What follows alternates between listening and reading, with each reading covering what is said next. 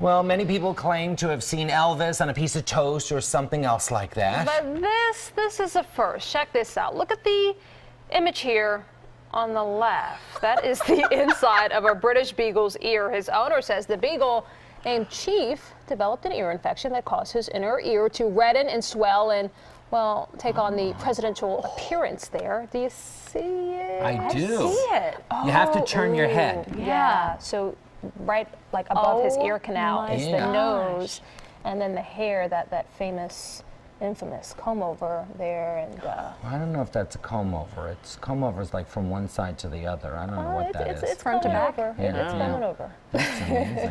Okay, well, at least we can all agree to that. Look at that. Wow. Look at you.